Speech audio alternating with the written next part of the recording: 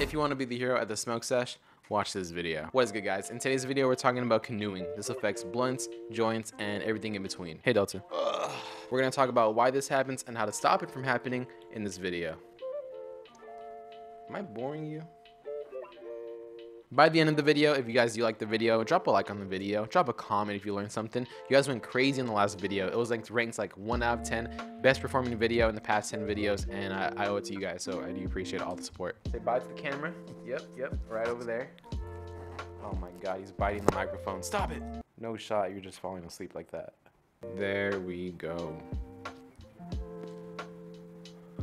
Now, canoeing. Canoeing happens when basically one part of the blunt or joint starts to burn unevenly. It's called canoeing because if you keep letting it burn, eventually the burn side is going to look like a canoe. Basically a giant burn that curves into the joint. Now, this is bad for many reasons.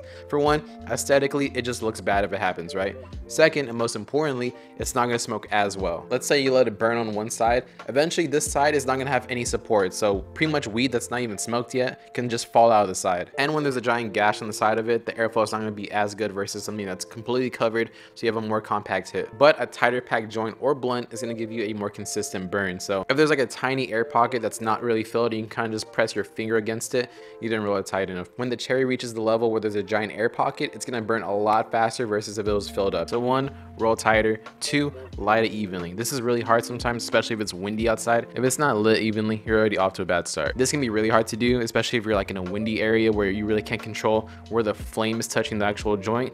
Make sure as best you can, whether you got to like cover off like where the wind's coming from, just make sure it's actually being lit evenly. What I like to do, especially if there's wind, I'll start lighting it and start twirling it around just like that. So that way if wind is affecting it, it's going to affect the entire area. So if I do that, I can still get an even burn. I don't really have to worry about it canoeing right off the rip. After lighting it like this, I always like to take a hit and check out the cherry, and if it looks pretty lit on all sides, then I know I did it correctly. Last but not least, if you did everything correctly and it still canoes, you can still fix it. A lot of the old heads already know this trick.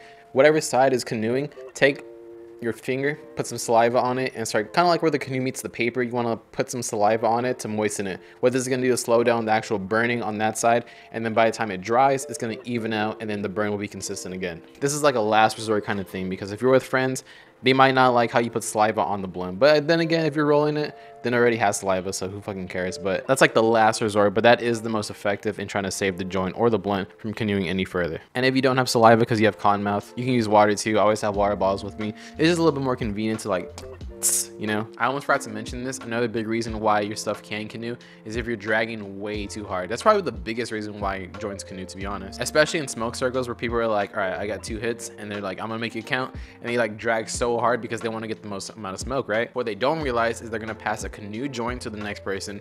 The next person's gonna have to relight it, make sure it's even again, and now it's just kind of like a stall and such. Like, nobody wants to do that. We all just want to like chill, talk, and just pass it without having to relight it. It's kind of a hassle, you know. So don't be that person that's hitting it way too hard, because that's why the canoes a lot of times, especially closed garages that have like no wind inside and it was rolled evenly and it was lit evenly, that's probably the biggest reason why it's canoeing, because someone's dragging it way too hard. Don't be that person, you'll be all right. But yeah, that's pretty much how you prevent canoeing, why it happens, and how to save your joint or blunt from canoeing in the future.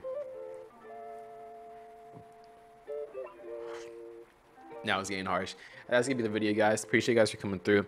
Drop a like, drop a comment. We got videos coming out this entire week, so I'm not even tripping over a shorter video. Hopefully you guys don't either. You guys love the long video. I posted the king palm video that was like 24 minutes. I like making those videos because it's less work for me, you know. I can just talk and not cut out all the fluff, and it makes for a longer video. It puts us in the algorithm. So I just wanted to get this video out for anybody that, you know, is going through some trouble when it comes to canoeing, wonder why it happens, how to fix it, that kind of stuff. Appreciate you guys for coming through. I'll catch y'all later tomorrow. That one's gonna be a longer video. I'm gonna get started on it tonight, and I'll catch you guys later tomorrow in the afternoon, or in the morning, or at night, depending on where you're watching this from. Catch you guys later. Love y'all.